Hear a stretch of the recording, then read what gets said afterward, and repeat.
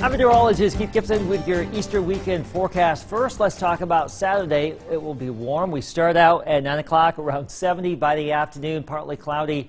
Temperatures once again in the mid-80s around the region. So 85 degrees, a pretty good number across our region. Some spots may be a little bit cooler depending on the situation, but a mix of sun and clouds, warm temperatures, a stronger southerly breeze at about 10 to 15.